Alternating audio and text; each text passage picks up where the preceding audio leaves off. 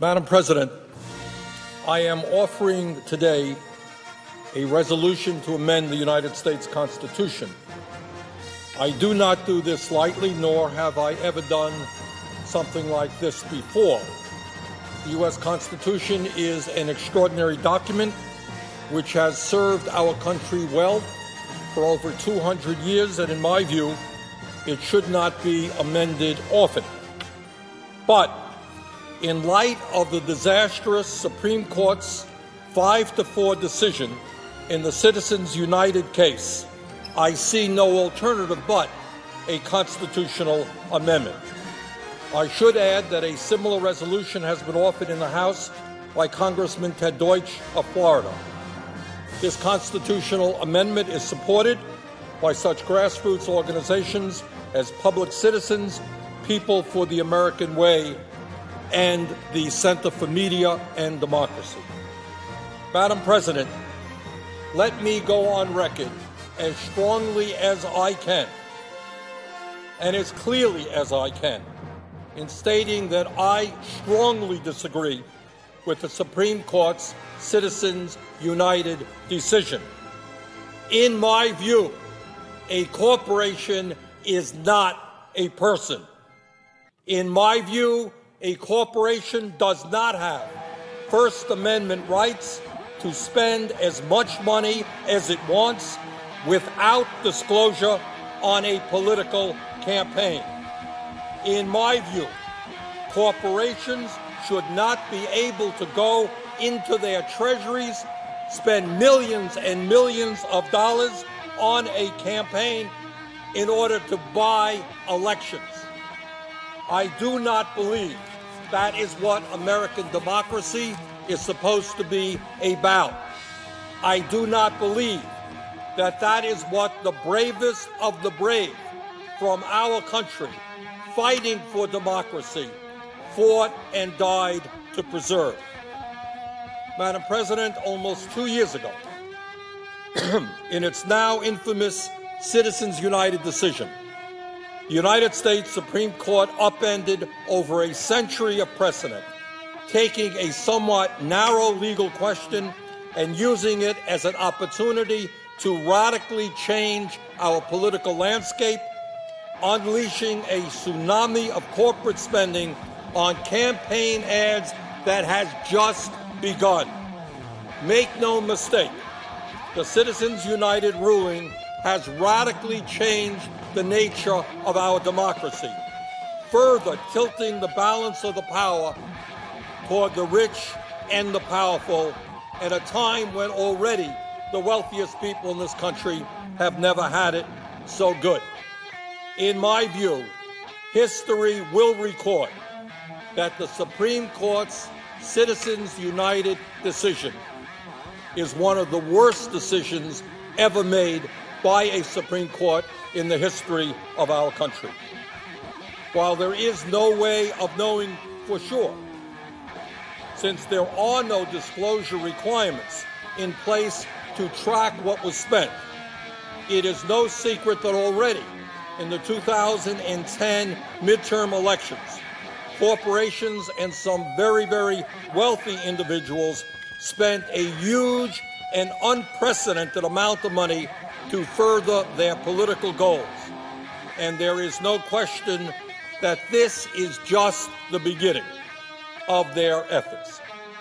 At a time when corporations have over $2 trillion in cash in their bank accounts and are making record-breaking profits, the American people should be concerned when the Supreme Court says that these corporations have a constitutionally protected right to spend shareholders' money to dominate an election as if they were real, live persons. There will be no end to the impact that corporate interests can have on our campaigns and our democracy if we do not end the Citizens United decision and its impact on our nation. All of us in the Senate share one common characteristic. We all run for elections. We all live in the real political world. And let me just speak for a moment what I think many of my colleagues in their heart of hearts know to be true. And that is that while the campaign finance system we had before Citizens United was, in my view, a disaster, there is no question that a disastrous situation where candidates, members of the Senate, spend huge amounts of time having to raise money, and I know that is distasteful not just for Democrats, it is distasteful for Republicans, it is distasteful for an independent. That's what we do. And now, as a result of Citizens United, that bad situation has become much worse because infinitely more money is going to come into the political process through non-disclosed donations suddenly appearing on TV screens in our states. According to an October 10, 2011 article in Politico, quote, the billionaire industrialist brothers David and Charles Koch plan to steer more than $200 million, potentially much more, to conservative groups ahead of Election Day 2012. What do we think? Do we think that American democracy is about a couple of wealthy billionaires putting hundreds of millions of dollars into campaigns without disclosure? Is that really the democracy that Americans fought and died for in war after war? I think not. And it clearly is not just Republican operatives. There will be Democrats doing the same. So more and more money comes into the system. We don't know where it comes from. And in order to defend ourselves, candidates are going to have to raise more and more money, become more and more dependent on big money interest. Does anybody really believe that that is what American democracy is supposed to be about? And let's talk about the practical impacts. What happens here on the floor of the Senate?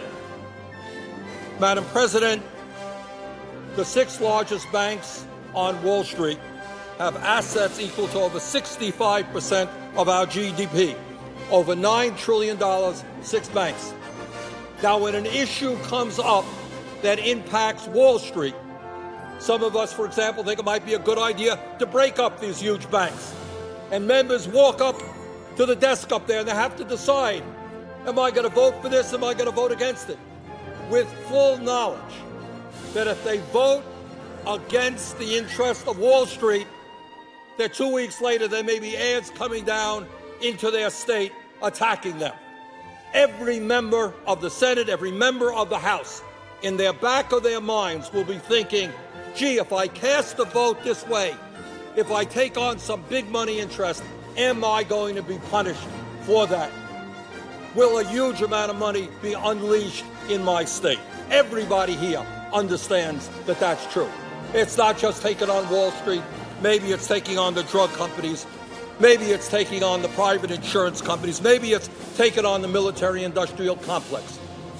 But whatever powerful and wealthy special interest you are prepared to take on behalf of the interest of the middle class and working families of this country, when you walk up to that desk and you cast that vote, you know in the back of your mind that you may be unleashing a tsunami of money coming into your state, and you're going to think twice about how you cast that vote. Madam President, I am a proud sponsor of a number of bills that would respond to Citizens United and begin to get a handle on the problem. And I'd like to acknowledge them very briefly. One is the Disclose Act, sponsored by Senator Schumer, which would force corporations spending money on campaign ads to disclose their identity, just as candidates have to do. That is a good thing. I support it. Another is the Fair Elections Now Act, sponsored by Senator Durbin, which would move us finally to publicly financed elections. I think that is a very good idea. I support that.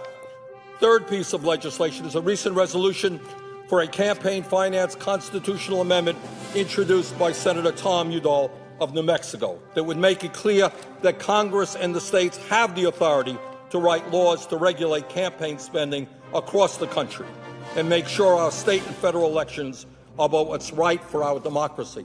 And I support Senator Udall's resolution. But even these excellent pieces of legislation are not enough. Madam President, the Constitution of this country has served us well for more than 200 years. But when the Supreme Court says that for purposes of the First Amendment, corporations are people, that writing checks from the company's bank account is constitutionally protected speech, and that even attempts by the federal government and states to impose reasonable restrictions on campaign ads are unconstitutional, when that occurs, our democracy is in grave danger. Something more needs to be done, something more fundamental and indisputable, something that cannot be turned on its head by a 5-4 Supreme Court decision. We have got to send a constitutional amendment to the states that says, simply and straightforwardly, what everyone except 5 members of the United States Supreme Court seem to understand, and that is corporations are not people. Bank of America is not a person. ExxonMobil is not a person. Madam President, the resolution I am offering today calls for an amendment to be sent to the states that would do just that. It would make perfectly clear, 1, corporations are not persons with equal constitutional rights as real-life, flesh-and-blood human beings. 2, corporations are subject to regulation by the people. 3, corporations may not make campaign contributions, which has been the law of the land for the last century. And 4, Congress and states have the power to regulate campaign finance, as Senator Udall's amendment would also say. Madam President, this amendment is co-sponsored by Senator Begich of Alaska, and I would urge all of my colleagues to co-sponsor this amendment, which in fact does what its title suggests, saves American democracy. Thank you very much, Madam President.